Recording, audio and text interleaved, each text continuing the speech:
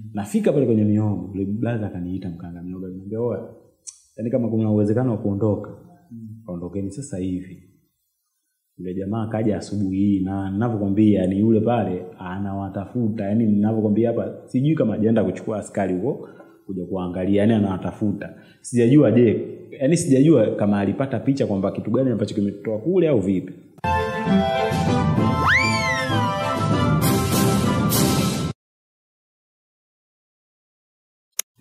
Niko amenielewa.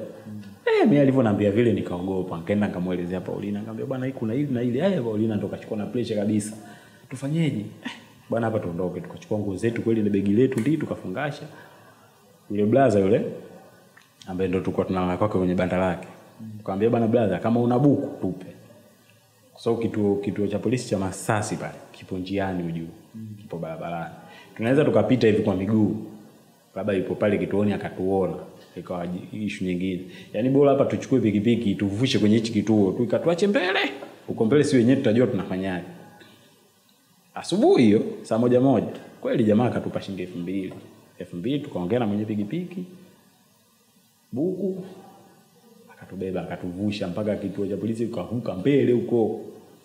Mbele tukachukua begi letu, viatu nini, tukaanza safari sasa. Tembea. Yaani hapo sasa tunaomba Mungu tupate lift tu. Yaani hapo unatembea na ile Mungu nisaidie nipate lift. Poli kwa poli. Huku unajua yani akili yako yote najua kabisa huko nyuma huko saizi. Yaani hata ukisikia gari lazima uko nyuma ujue hii sio gari ya polisi. Unajua? Kweli tembea. Nimetembea umbali mrefu sana, yani umbali mrefu. Nakumbuka kuna sehemu tulikuwa tulienda tukapumzika hivi, tukakuta trafiki wawili njiani. Baada ya kukuta ile trafiki akili yangu kwa sababu nilishawahi kusikia ukiwafuata trafiki ukiwaambia bwana sisi tunaenda sehemu fulani tunataka yani trafiki unajua kukuombea lift kwenye magari ya mizigo ni rahisi sana, na unachukuliwa rahisi unajua. Kwa akili yangu ikanipiga sio niende nikawaombe wanisaidie, lakini kaona hapana. Basi tukaendelea na safari. Tumefika mbele kuna gari ya mchanga moja, tipa zile za mchanga. Kaja kuipiga mkono akasimama. Kusimama tukamwambia bwana sisi tunaenda Dar es Salaam ila tuelewi, kwa hiyo tuomba lift utakapotuacha hapo. Kweli blaza akasema pandeni.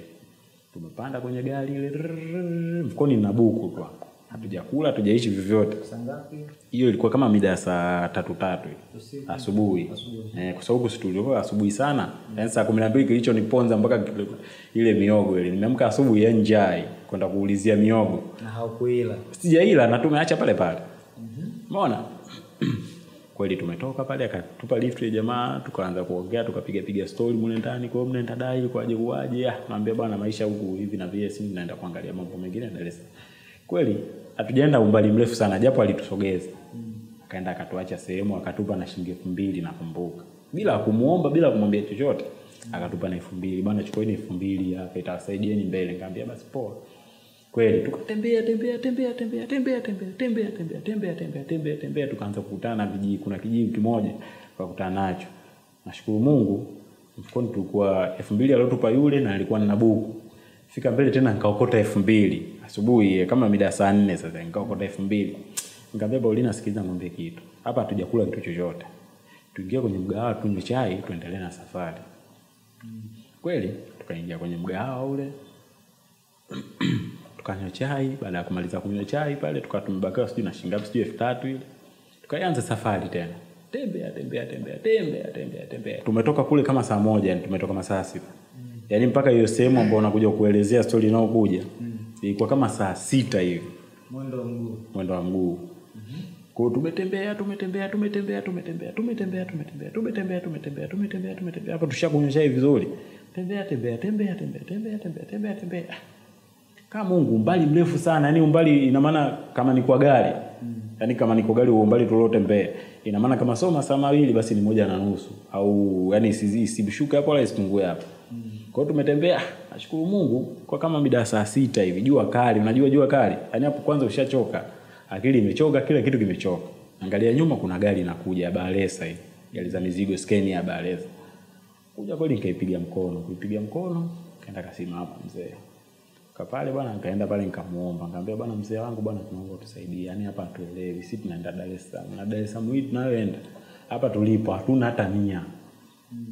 Yaani hatuna hata 100. Wewe tunakuomba tubebe. Utakapoenda kutuacha ni hapo hapo. Yaani tuachie hapo hapo. Si wenyewe tutajua tunafanya. Mzee, unajua huwezi kumchukua mtu tu hivi hivi. Lazima ushikwe na wasiwasi fulani, hawa watu aina gani hivi na vile. Baada ya kutuona sura zetu za kawaida, afu anatuona bado vijana, bado kama vile yani kwa umri wake yeye, sisi kwake ni watoto. Baada ya kuona vile akaona kweli hana matatizo. Japo alitusema sana, unajua, kutokana na mazingira. Anasema nyie kwanza, nyie mna ujasiri gani wa kutoka mlipotoka kwa miguu, mnaenda Dar es Salaam, hamna hata hela. Na mnajua kabisa barabara kama hii msitu hivi na vile. Yaani mna ujasiri gani? Yaani mna ujasiri wa aina gani? Mlipokuwa mnatembea ni msitu pori kubwa. Si unajua yani sasa unapoenda mkoani kwako, au sio? Si unakutana na msitu, kijiji kidogo, msitu, kijiji kidogo, yani iko hivi. Umeona? Kwa hiyo baada ya kuna nini vile akatupa kweli lift, tukapanda kwenye gari ile. Tukasogea twende. Yaani story mpaka tunafika Lindi. Kuna sehemu anapaita Mnazi Mmoja, sijui kama mpasikia. Yule mzee alikuwa anaenda zake Mtwara, kwa sababu pale ndo pana ile wanasema roundabout ya kwenda Mtwara, sio na sehemu nyingine na kuja Dar es Salaam. Kwa yule mzee alikuwa anaenda zake Mtwara, akatuacha pale Lindi town. Na pale katuacha pale kwa kusudi, kwa sababu pale magari ya Dangote ya cement yakitoka huko kwenye kuchukua cement kukiwa ndani, anakuja pale anapumzika, usiku ndo anaanza safari. Kwa hiyo katuacha pale ili mradi kama tuna uwezo wa kuomba msaada pale, tuombe msaada pale. Ndo aliwaambia hajawaambia? Alituambia, katuambia kabisa bwana, hapa mimi naacheni hapa kutoka mimi naingia Mtwara, ila nimekuja kuacha hapa kwa sababu hii na hii. Yaani naacha hapa imradi msipate shida hata kuomba lift. Kaambia basi sawa. Nakumbuka tumefika pale kama mida saa 10 jioni. Tumefika pale, katushusha pale, basi asante, haina shida. Mfukoni na 3000. Kaambia tuingie sehemu tu ule. Tunafika pale tunaulizia chakula, tukaambiwa kimeishi. Ila tukaambiwa bwana kuna makoko, simtakula. Tukaambia tukalipia pale 2000, tukala tukawa tumeshiba. Sasa tumekaa saa 11, tumekaa kila nikipiga hesabu kwenda wale kuwaomba pale, yani magari yale kuomba pale. Unajua bora kitu ambacho nilikuwa nakiamini mimi, nilikuwa naamini kwamba nikiwa natembea hivi hata ukimsimamisha mtu kidogo anaweza kumsaada, kuliko ukaenda pale ambapo gari imepaki pale atakaanza kukwambia si hela sio nini. Kwa hiyo nikaambiaje, sikiliza nikwambie kitu. Hapa cha msingi tutembee. Gari ikitukuta njiani kama tulivyopata msaada gari hii, basi tutapanda hapo. Tukimuomba akitukubalia basi tutapanda. Saa 11 kweli tukaanza kutembea. Lindi pale kuna sehemu analima sana chumvi, yani anachimba chumvi sio anaita sijui. Kuna sehemu yani kama mto, mimi sielewi mambo ya kuchimba, ila nimeulizia naambiwa zile chumvi wameweka sehemu. Kwa hiyo tukatembea mpaka maeneo yale. Yani hata leo ukisema uende Lindi utaona hizo sehemu. Kuna sehemu ukifika utaona kuna sehemu kama vile wanachimba chumvi. Tena mpaka maeneo yale. Yani unajua nadhani ilikuwa kama saa 12 hivi. Yaani kigiza kinaanza kuingia kote poli. Sasa kanawaza ili poli tunaoenda nalo linaishia wapi? Alafu saa hizi giza linaanza kuingia, au sio? Naweza tukaenda kumbe hapa hapana mji karibu, tukapata shida. Kutembea usiku afu naagiza afu polini kama hivi inakuwa sio vizuri. Sijamaliza kuongea vile kauli yangu. Kuna pikipiki imetoka huko mbio. Jamaa katoka mbio na pikipiki. Sijamsimamisha la nini, kaenda kasimama kama pale. Poa vipi? Poa kwema. Vipi mnaenda? Mimi nikamweleza bana tunaenda Dar. Sema blaza kama utatubeba wewe tutakapotuacha hapo. Basi poa twendeni niwavushe hapa. Kweli akatupandisha kwa pikipiki ile. Tukaenda mpaka Lindi mjini. Maana hapo wapi hapa ambapo katushushule mzee hapa wapi Mnazi Mmoja. Sio town, yani town stand yao kutoka pale mpaka kufika stand. Pana umbali mkubwa sana. Yani pale Mnazi Mmoja tuseme tu kama njia ya panda. Ila stand kabisa iko mbele. Kwa hiyo akaenda akatuacha karibu na stendi. Kuna sehemu hivi, kuna sehemu unajua pale bahari imekuja mpaka barabara hii hapa, bahari hii hapa. Si mto ule, si bahari, watajua wenyewe wanajua. Kwa hiyo tulivyofika pale akatushusha pale akasema bwana huko mbele huko kuna askari. Kwa hiyo mimi siwezi kuwapakia hivi. Kwa hiyo hapa nilipowafikisha panatosha kwa sababu ni town. Tofauti na vile mngekuja kwa miguu kule kwa sababu kote msitu mngepata shida. Kaambia bwana shukrani, haina shida. Kweli kwa hapa wanavua samaki, kuna viboti wanatoa chumvi ng'ambo huko, wanatoa chumvi ng'ambo huko. Wanazileta hapa, wanazitoa ng'ambo wanazileta huko. Tukaenda pale wanauza kuna vitu fulani kama ushe kusikia inaitwa mingoko. Unajua kusikia mingoko? Sawa, nakumbuka niliwahi kukuta kitu kipindi naenda Kibiti. Vinakuwa kama kama kiazi fulani hivi. Pale pale tukakuta kuna akina mama pale wanauza mingoko. Kakaa pale na mama mmoja tukapiga naye story, katupa mingoko ya kuonja, mimi siwezi. Ila kwa watu wa kule wenyewe wanaijua vizuri. Tupa mimi siwezi, sijakula ngairudisha. Au tukakaa pale mpaka mida saa 1 kasoro. Nikamwambia bwana hapa tuondoke. Tukaondoka, sasa tukaanza kukanyaga mpaka tunaifikia stendi ya Lindi. Stendi kuu ya Lindi. Nikamwambia pia hapa stendi, maana stendi iko ndani kidogo, yani toa barabarani. Hiyo iko ndani kidogo, yani iko ndani. Kwa sisi tukanyosha na barabara. Tukaenda muda umeenda mpaka ile azana saa 2 inalia ile. Sisi tuko njiani tunatembea. Imefika sehemu tushazimaliza nyumba. Huku mbele naona kabisa huku kuna msitu. Huku sio kwa kwenda huko. Nikamwambia Paulina, sikiza ngombe kitu. Huku sio kwa kwenda, cha msingi tuvunge hapa tutulie hapa. Kama kuna uwezekano kama na nini tutulie hapa asubuhi tuondoke zetu. Akaniambia basi sawa kweli. Pale barabarani kuna sehemu pana mti, tumekaa pale kwenye mti, tumekaa pale mpaka saa 5:05. Ukivuka upande wa pili kuna kibanda hivi, yani kama kibanda hiko kuna mama nadhani anauza samaki, anakaanga samaki. Kwa nikamwambiaje bwana tuvuke upande wa pili angalau tuende kwenye kile kibanda pale tukajivu. Na nini pale tulale pale kama kuna uwezekano. Kweli tukavuka, kufika pale kweli. Nakumbuka tulikuwa tunashuka moja alitupa yule jamaa ambaye alitusaidia sehemu ya kulala pale Masasi pale kwenye banda ya video. Tulikuwa tunashuka afu alikuwa mtoto wa kike alikuwa na tenge lake. Kwa tukatandika ile shuka chini. Tukalala. Kwani unalala kaka? Kuna mbu kama kidole hivi. Yaani uweze mbu, yani mbu anakupigia kelele sikioni mpaka unaogopa. Usiku saa 8, yani usiku sio saa 8, sio saa 9. Kuna linyama limoja, si mnyama gani, nikamsikia analia. Yaani mimi niliogopa hata kufumbua macho hivi. Yaani kufumbua macho. Kwanza unalala, uweze ukalala. Kwanza maana barabara hii hapa, barabara kubwa hii. Hii hapa si kwa hapa pembeni. Yaani ile linyama limelia mpaka nikaogopa. Yaani mpaka ile kufumbua macho ile kusema ngoja kwanza nifumbue nichungulie nini, nikaogopa. Usiku ule mvua ikapiga ya maana. Yaani pale kwanza tulinyeshewa na mvua. Unajua mvua? Tulinyeshewa na mvua ya maana. Imefika saa 11 asubuhi. Nikainuka. Wewe mnyama alikuwa analiaje? Pengine kuna mtu ataweza kutuambia ni mnyama gani? Yaani inawezekana ikawa yani kama vile yani tuseme kama vile sio simba la kike, sio la kiume, yani nimesikia na huruma yani. Yani nimesikia tu yani sijui nisemeje yani. Baada ya kuona vile mimi katumeogopa tukafanya macho nasubiri kama kumezwa umezwa. Yaani nakwambiaje ile kufumbua hivi kusema niangalie hivi nini kinacholia. Naogopa, nimeogopa. Nikasema bwana kike naye pia muoga vile ila sasa atafanya ndo aelewi kabisa. Sijui alikuwa kwenye hali gani, yani kwenye moyo wake sijajua alikuwa kwenye hali gani. Ila naona kabisa huyu naye kashikwa na oga kama kweli. Tukalala pale asubuhi saa 11 kama na nusu. Nikaamka mimi ndio nikaanza kuamka. Kuna jamaa mpaki bodaboda kwa barabarani.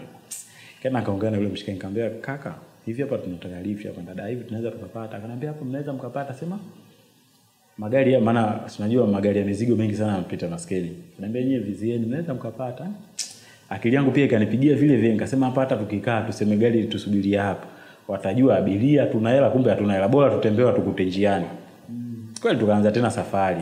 Kigiza kile titi mpaka kuanza kupambazuka. Kila gari tunasimamisha MT. Tumeenda mbele kabisa, akaja tena mwenye bajaji. Yaani bajaji sio katoka wapi mwenyewe. Akaja akatutia kwenye bajaji, akaenda akatuacha kuna sehemu kuna chuo cha VETA, Lindi. Kuna chuo cha VETA, sio anakihitaji kile chuo. Akatuacha akasema bwana tunaishi mimi naishi hapa poa, haina shida. Tukalianzisha mwendo tembea sana, yani umbali mrefu sana. Mpaka nakuja kukutana na kibao. Kwanza kilichoanza kunitia matumaini. Nimeanza kupata matumaini baada ya kuona kuna gari zinatoka vijiji vya hapa Lindi hapa. Yaani sijajua ni vijiji gani ila zimeandikwa sijui kama hivi zimeandikwa labda Kariakoo, Dar es Salaam. Yaani nachukulia mfano. Kwa hiyo kuna vijiji vimeandikwa sehemu fulani Dar. Kwa hiyo nilivyoona zile gari hizi gari zinatoka hapa zinaenda Dar. Pale nikaanza kushikwa na matumaini, nikaona inawezekana tushafika, unajua? Kaka tumeenda tukavuka daraja ndo nakutana na kibao. Yaani kutoka pale tulipo pale mpaka kufika Dar es Salaam ni kilomita, nakumbuka ilikuwa 498. Kaka mimi kuzisoma zile kilomita vizuri sijui. Yaani sijui. Kwa hiyo mimi nikapata matumaini nikaona afadhali. Unajua nikaona afadhali. Kweli tukalivuka ile daraja. Nakumbuka kaka, huwezi kuamini ilikuwa kama saa 2:00, yani ilikuwa mwili unajua unatingisha homa, yani ilikuwa na bonge la homa. Yani ikaeka zote nilizozipata ile homa sasa ndio ilikuwa limeanza kunijia bonge la homa. Fika sehemu jua kali nikamwambia bwana hebu tulie kwanza hapa. Kweli tukakaa sehemu chini tukatulia. Tuondoke. Homa ile inazidi kunitingisha, mtu tuondoke. Beba begi. Tunaanza safari mdogo ti. Kuna gari moja ya asasi inabeba gari moja ya asasi, magari icha. Ni icha lakini icha la mizigo, so maicha kama ya kubeba abiria, icha la mizigo. Naangalia nyuma na ndio inakuja, nikaipiga mkono. Kuipiga mkono jamaa akaenda kusimama mbali sana. Unajua mbali? Yaani kiukweli kabisa yule jamaa mpaka leo, yani alipo Mungu amsaidie, yani akia Mungu. Yule jamaa akatusaidia sana pakubwa. Kweli kupiga mkono akaenda akasimama mbali sana. Kaikimbilia kufika pale, jamaa naye alishuka kwenye gari akawa anachunguza tairi zake. Kwa pale nikaona hii ndio nafasi nzuri ya kumpiga sound mshikaji. Kweli nikampiga sound ninavyojua. Nikamwambia bwana mimi hapa sielewi. Yaani hapa ninavyokuambia naumwa, afu hii safari yetu ni kuanzia huko tulipotoka, yani majanga matupu. Tunaomba utusaidie, sisi tunaenda Dar es Salaam. Tunaomba utusaidie. Ndani alikuwa na mtu huyu mmoja. Tunaomba utusaidie. Na huyo mtu mmoja mwenyewe alikuwa ni abiria, sio kwamba alikuwa konda yake. Yaani yeye alikuwa peke yake, ila alifika njiani akapata huyo abiria. Kwa hiyo piga naye pia akansema sana, akatusema unatembeaje na mtoto wa kike afu hamna hela afu mnatoka safari mbaya majanga kibao hivi na vile. Nikamwambia bana ndio hivyo maisha tu. Kweli akasema basi pandeni, nitakapoenda kumniacha ndo hapo. Nikajua huyu labda afiki Dar es Salaam. Kweli tukaingia kwenye gari ile. Yaani yule jamaa Mungu ambariki. Kweli tukatoka naye mdogo story njiani humo hivi na vile, piga story. Fika njiani yule jamaa akashuka. Alipofika akashuka tukawa tumebaki sisi tu watatu. Huwezi kuamini kaka yule. Njiani yule alitununulia mahindi ya kuchoma, katununulia maji. Mpaka tukaja kufika sehemu fulani wanakuita kuna samaki wengi kwa sababu sio mwenye hujaendaga huko uweze kupajua. Sio anapaita sijui na manga, sio anapaita wapi sijui. So manga sijui. Somanga anapajua. Unapajua? Njia huko Njia ya Lindi. Hapo Somanga pana samaki wengi pani pamechangamka. Pale kufika jamaa akapata dili la kupakia tenga la samaki. Kwa hiyo akaeka gari pembeni. Kwa tuanze tu hivi tukaingia kwenye mgawa, akatununulia chakula cha maana. Unajua chakula cha maana? Yaani katupiga msosi wa maana. Yaani unaweza ukasema tunajuana naye. Soda, pale maji makubwa kila mtu. Kumaliza pale wakapakia ule mzigo wao. Tukaanza safari mdogo.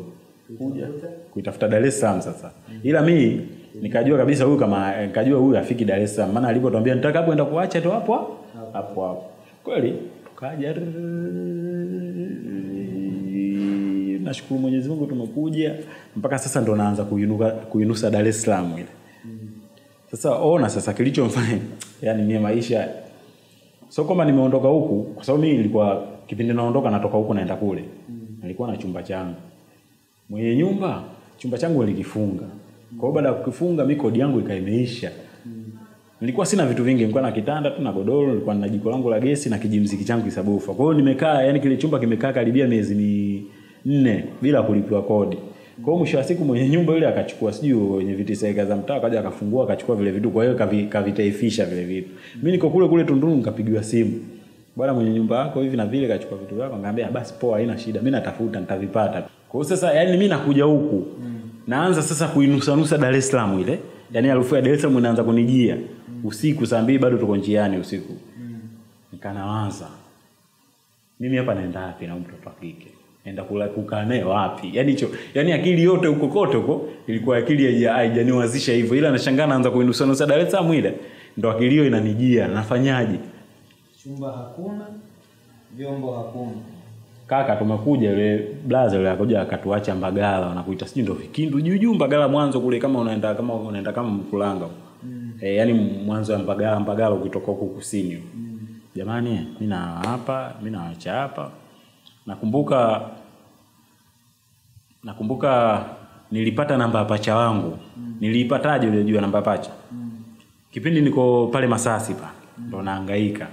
Huko wamehangaika sana kupiga simu hawaelewi. Zaidi ya miezi 2 wakawanipata. Siku na hiyo yule mdogo wangu yule, kuna siku kule wakati nafanya kazi kule kwa yule blaza. Kuna blaza wangu mmoja alikuwa anaitwa Dula.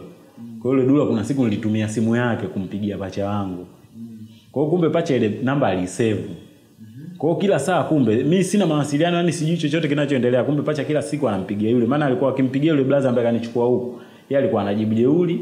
Kwa hiyo Doto akawa yeye anampigia yule blaza yule Dula. Bwana vipi Dula kana? Bwana mimi sijamuona na sijajua alipo hivi na vile. Kwa hiyo siku na hiyo mimi yule namba ya Dula nilikuwa nayo mfukoni.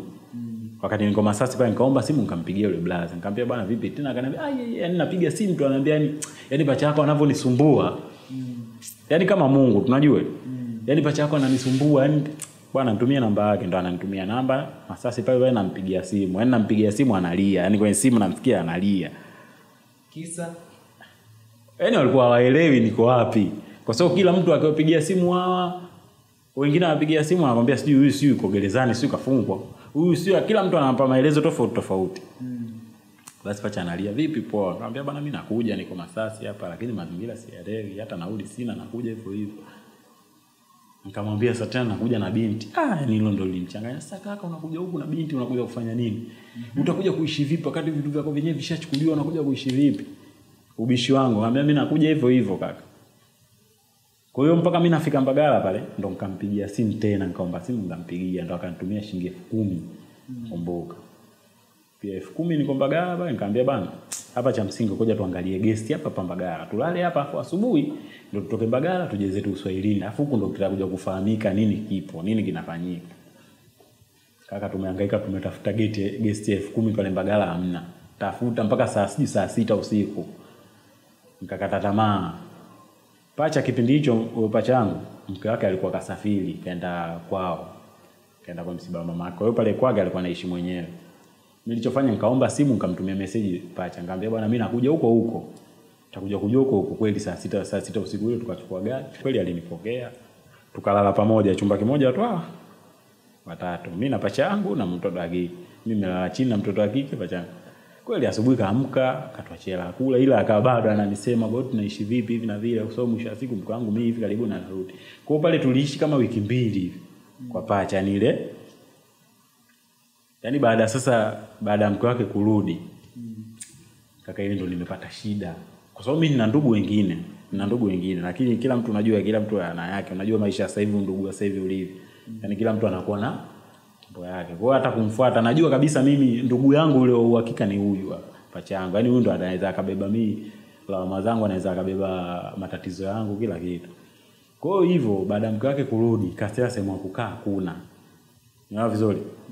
Basi tunakaa kwa kuungaunga kama tumelala sehemu, nimepata hela siku tunalala guest, siku nimekosa tunaishi ovyo hivi na vile. Kuna mshikaji wangu mmoja pale Tandale kuna sehemu wanapaita Chama kama ushapasikia. Akanifuata akaniambiaje? Mwanangu pacha mbona umpata shida yani nakuona kabisa wanahangaika hivi na vile, kwa sababu ilifikia kipindi sasa yule mtoto wa kike kila ninapokanyaga mimi na yeye yupo. Kwa hiyo watu wakawa wananiona mtaani, maana ningeenda huku mtoto wa kike nyuma. Huyu ningeenda huku, unajua mazingira alikuwa hajazoea ile atakana nani afanye nini. Ila ningeenda huyu hapa mtoto wake. Kwa hiyo jamaa akanielekeza akaniambiaje? Ongea na mwenyekiti. Unaelewa vizuri? Pale Chama pale pana sheli imejengwa pale mpya inaitwa Olympic. Pale palikuwa pana nyumba watu walikuwa wanaishi. Sasa yule jamaa alipokuja kuwavua zile nyumba alivyozinunua yule bosi wa ile Olympic. Watoto wakaondoshwa pale. Kwa hiyo nyumba zilikuwa ziko zenyewe tu, kakabidhiwa mwenyekiti tu. Kwa hiyo ongea na mwenyekiti pale atakupa nyumba ya kukaa. Kweli siku hiyo mimi nikamfuata mwenyekiti, nikaongea naye. Kweli bahati nzuri mimi pale kote maskani kwangu hakuna asinijua, kila mtu ananijua. Kwa hiyo ilikuwa rahisi sana kwangu. Kweli nikapewa nyumba nzima.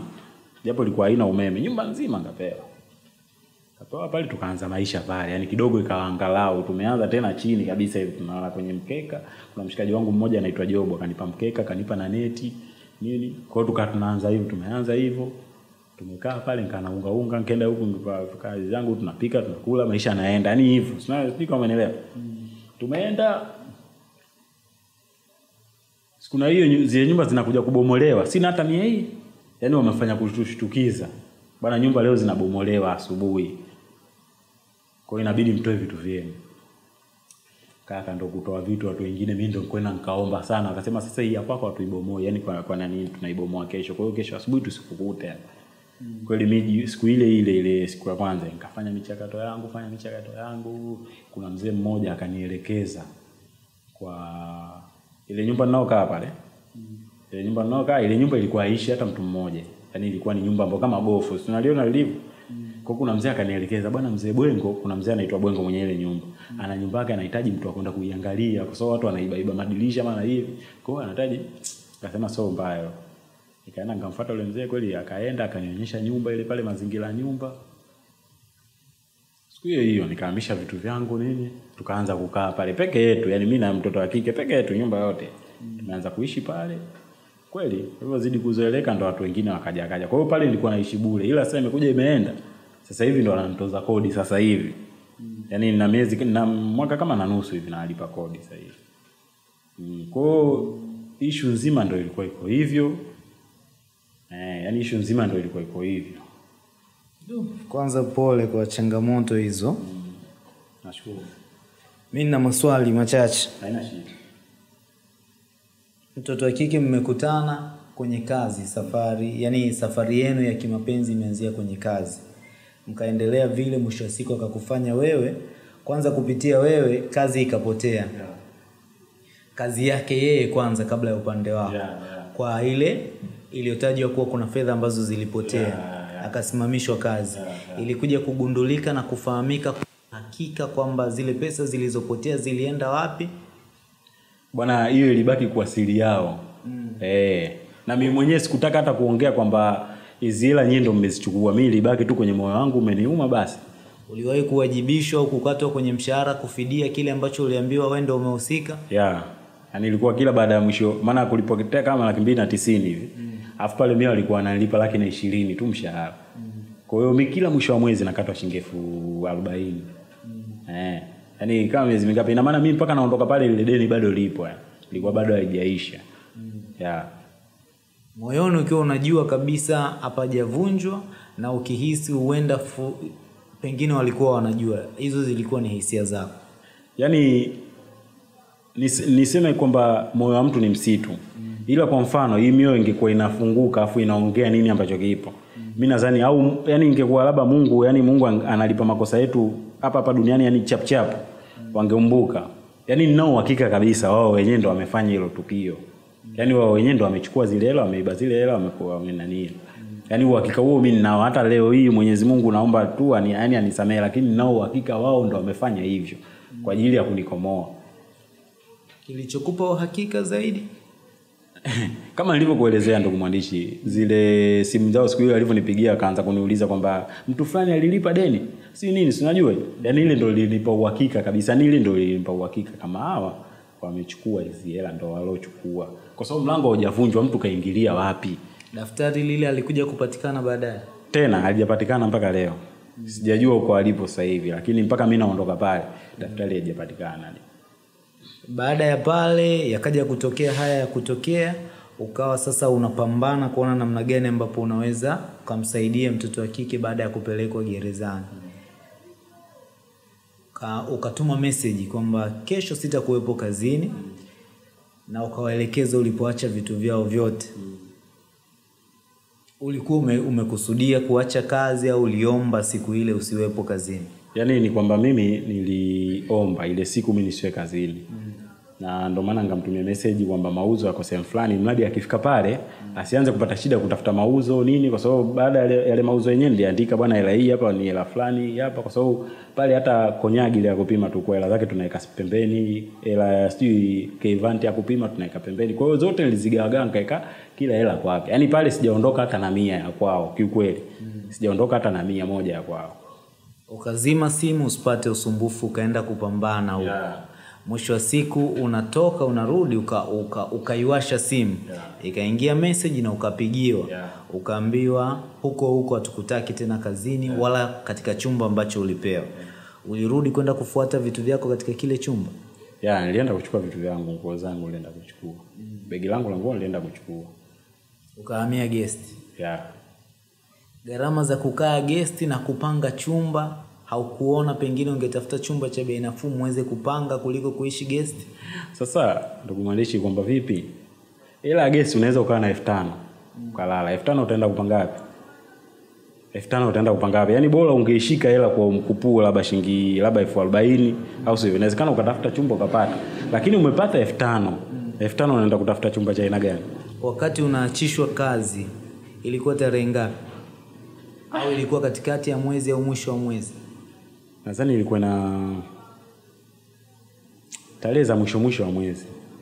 Hela uliyokuwa umetumikia kwa ule mwezi au kwa mwezi ambao uliokuwa umepita, ulikuwa umemaliza zote na ambazo umetumikia kwa mwezi ambao unaachishwa, ulidai au uliomba kupewa? Kiukweli kabisa, kwanza sikuwa na hela. Sikudanganya. Yaani kwanza mshahara wenyewe waliokuwa wananilipa ni mdogo sana. Kwa hiyo ile hela ilikuwa ikizi. Alafu kipindi kile nakumbuka issue ya corona hapa Tanzania. Issue ya corona kipindi kile. Kwa hiyo hela nyingi sana. Mimi shule zilifungwa. Ukatoka ile siku ukiwa una njaa, ukaenda kutafuta miogo mapema sana asubuhi. Kufika kwa muuza miogo akakwambia, "We, hapa kimbia." Alikutajia sababu na alikwambia kabisa kwamba ni wewe unatakiwa, na kama unatakiwa kwa nini? Aliyakuwa eneo lile mlikuwa hamjafanya uhalifu wa aina yoyote. Yaani sababu kubwa alioniambia yeye ni kwamba bwana yule askari kaja kuwaulizia tena hapa. Yaani kaja kuulizia leo asubuhi tena sana, kafanya kunisubiri, nimemkuta hapa ananisubiri. Kwa hiyo inawezekana kuna jambo yeye analifikiria mwenyewe kichwani mwake. Umeelewa vizuri? Yaani sio kawaida yake kuja saa hizi asubuhi tena kuniulizia tena kunisubiria. Sio kawaida. Kaulizia bila kununua miogo. Yaani huyo askari ile pale ni njia kwenda kwake. Kwa hiyo lazima pale apite. Kwa hiyo siku hiyo ndo akaenda kabisa, nikaona ngoja kwanza nikae nimsubirie huyu mtu. Kwenda pale ndo akaanza kumuuliza, "Bwana vijana wako wapi?" Kila siku hapo. Yaani hivyo akamuulizia, nafika pale ndo nakutana hizo taarifa. Basi mkaianza safari au mkaondoka sasa? Porini wapi, kulala kwenye pori mpaka kwenye hizo hatua zote hizo mpaka mkabahatika au mkajaliwa tuseme kufika Dar es Salaam. Mmefika Dar es Salaam. Mmeishi Dar es Salaam. Kule mmeondoka, ulimwekea dhamana kwenye kesi hiyo ambayo unadai kwa mujibu wa maelezo yako kwamba alikutwa na, yaani mimi nadhani kwa siku hiyo nadhani naweza ngafikiria kwa sababu sikuwepo kwenye eneo la tukio, lakini nafikiria siku hiyo alivuta kweli. Na kuvuta kwake nadhani zilikuwa ni stress za ile issue ya mimba ile. So ile mimba baada ya kutoa mimba nadhani alihisi kama labda mimi naweza nikamwacha muda wote, maana mimi mwisho wa siku nilikuwa sieleweki kwake, unajua. Kwa hiyo mwisho wa siku nahisi yani alijisikia vibaya, akaona hapana, hebu ngoja nipitie sehemu nijaribu kufanya hivi vitu. Kwa hiyo sijajua kama alikuwa ni muendelezo wake, alikuwa anavuta, kwa sababu mimi wakati namkuta sijawahi kumuona hata siku moja akawa anavuta bangi. Yaani baada ya kuja kusikia ile tukio kwamba alikutwa na bangi hivi na vile, nikanajiuliza ni maswali.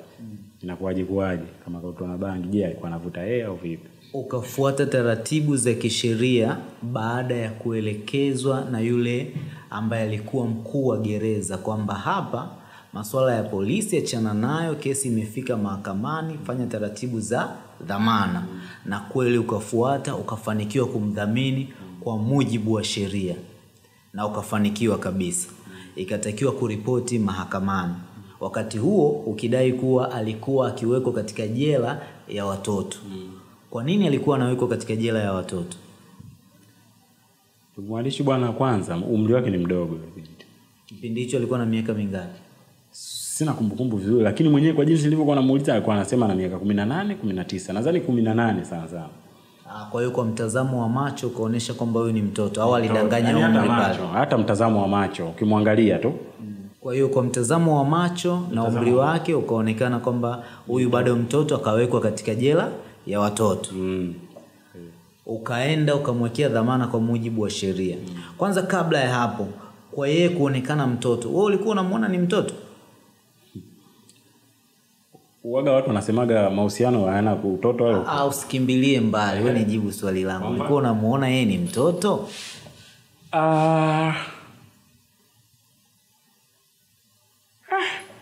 I say. Mimi nikijiangalia umri wangu mimi na yeye ni mtoto. Kwa umri wako wewe na yeye? Yani yeye bado ni mdogo kidogo. Sawa. Kwa hiyo kwa nini wewe uliamua sasa kuwa na mahusiano na mtoto? Kitu kilichonipa nguvu sana baada ya kuniambia mimi nimezana, alikuwa naishi na mtu. Alikuwa kumbe tayari kashazaa? Alikuwa na mtoto kipindi hicho. Kwa Kwa hiyo mimi nikaona basi sijui kama umenielewa vizuri. Maana mimi namkuta kweli ana mtoto na ana mtoto anatembea kakubwa tu, sijui kina miaka 2 kipindi kile. Kwa hiyo nikaona hapana. Sawa. Baada ya pale ukaweka dhamana kwa mujibu wa sheria, ukakubaliwa dhamana na mtuhumiwa akaachiwa, huku kesi ikiwa inaendelea mahakamani. Umehudhuria mara ya kwanza, ya pili, ya tatu ndio ukaambiwa ulete zile, au ya tatu ndio ukwenda. Ya pili ndio ulienda peke yako, alafu kadai ni mgonjwa, ukaambiwa utakapokuja mara ya tatu uje na vielelezo. Haukufanya vile. Na ni kosa kisheria pale ambapo unamdhamini mtu alafu yule mtu anatoroka au anaondoka, au wewe uliyemwekea dhamana unakuwa haupatikani. Uliwahi kuja kufuatilia pengine sasa kujua kwamba, au kuja kuona unamalizaje kile kitu ambacho kilikuwa kimeanza? Kiukweli kabisa. Mimi baada ya kuondoka kuwepo huko nilikuwa naasiliana na ndugu zake. Haswa mama yake, baba yake. Nilikuwa naasiliana nao, kweli wao ndo walikuwa wanaangalia ile issue ile. Hiyo kesi. Ile kesi. Kwa hiyo mwisho wa siku wao wakanipa majibu kwamba ile issue ishaisha kabisa. Yaani hakuna kesi tena. Sawa. Na baada ya kufika Dar es Salaam, hali yako ya maisha wewe na huyo binti bado mpo pamoja mpaka leo hii tunavyoongea? Na kama unahisi au uligundua kwamba pengine huenda alivuta siku ile kutokana na stress za kutoa ujauzito akiwa haelewi hatma ya mahusiano yenu, vipi kwa sasa? Anaendelea au vipi? Kiukweli kabisa. Sasa hivi haendelei. Sasa hivi haendelei na kabadilika sana. Kiukweli, yani kabadilika, yani kama mtu tofauti. So tokana nilivyotoka naye kule, sasa hivi sijui tuna mwaka 3 sijui sasa hivi. Sijai kumuona hata siku kashika bangi au kastika tamani kuvuta bangi wala kunywa chochote kilevi cha ajabu ajabu. Amebadilika, yani kama ni yao mazingira alikuwa anayafanya huko kwao, lakini huko hapana. Safari yenu kutokea kule Tunduru mpaka kufika Dar es Salaam ili wachukua siku ngapi? Kwa huo mwendo ambao mmekuwa mkitembea na kuunga kwa kuomba lift. Kiukweli kabisa Tunduru kule tulitoka mwezi wa 9. Mpaka tunakuja kufika Dar es Salaam ni mwezi wa 12. Tena mwezi wa 12 ndio tumefika Dar es Salaam. Kwa hapo pana miezi kama 3 hiyo. Ambayo si kuna magari ya moja kwa moja Tunduru Dar es Salaam au hakuna? Mengi sana. Kwa hiyo ni safari ya siku moja yenyewe imechukua miezi 3. Miezi 3. Ila hiyo miezi 3 ni kutokana labda tumeenda sehemu tumekaa wiki 2, pale tumekaa mwezi, tumekaa hivi, si unajua? Lakini ukichukulia ile kutembea tu kutoka, yani ukiunganisha vile vipande vya kutembea kwa miguu, nadhani hata mwezi inachukua au na nusu. Kutembea tu. Kutoa hizi lift hizi ambazo tumepata ile kutembea. Mwezi na nusu nafika. Kumbe magari yanarahisisha. Sawa. Kwa maisha yote ambayo umeyapitia sasa, kuanzia mwanzo mpaka sasa hivi, kwanza wewe mwanamke unaishi naye bado au ndo siri? Hapana, nipo naye. Sawa. Kama bado upo naye, umejifunza nini kwenye maisha kutokana na mapito ambayo umepitia na mnaendeleaje kwa sasa? Kiukweli kabisa mimi kwanza mengi nimejifunza. Mengi nimejifunza kwamba tatizo waga linamkuta mtu yoyote. Tatizo linamkuta mtu yoyote, na kama tatizo linamkuta mtu yoyote, kama una uwezo wa kumsaidia basi msaidie. Yani kama una uwezo wa kumsaidia basi msaidie, kama unashindwa basi achana nalo. Kiukweli kabisa nipende kwanza kuishukuru serikali ya Jamhuri ya Muungano wa Tanzania kwamba zile kaeka ambazo tumepitia au kapitia yule mtoto wa kike kuhusu masuala hizo ya bangi labda, kiukweli kabisa amemfundisha kitu yeye mwenyewe, hata mimi imenifundisha. Kwa hiyo nashukuru serikali kwamba kusimamia hii mambo ya mihadarati, mibangi nini, madawa kulevya yote, yani kusimamia. Kiukweli kabisa waendelee hivi kwa sababu vijana wengi sasa hivi wanaharibika kutokana na hivi vitu. Kwa hiyo kiukweli sana nashukuru sana serikali, waendelee kupambana na hivi vitu na najua watafanikisha. Itafika mwaka fulani itakuwa hakuna kabisa. Nikushukuru pia wewe mfuatiliaji wetu wa Tiki TV ambaye umekuwa nasi kuanzia mwanzo hadi hapa ambapo tunaelekea kutamatisha. Mazuri tu ya bebe, mabaya tu ya bwage. Sina la ziada, nikukumbushe Mwisho wa interview hii ndio mwanzo wa exclusive zingine. Na usisahau, kila sekunde moja ina thamani kubwa zaidi. Katika maisha hakuna muda wa kuupoteza. Bofya subscribe, kisha alama ya kengele, tuwe familia moja. Tiki TV, kiakili zaidi.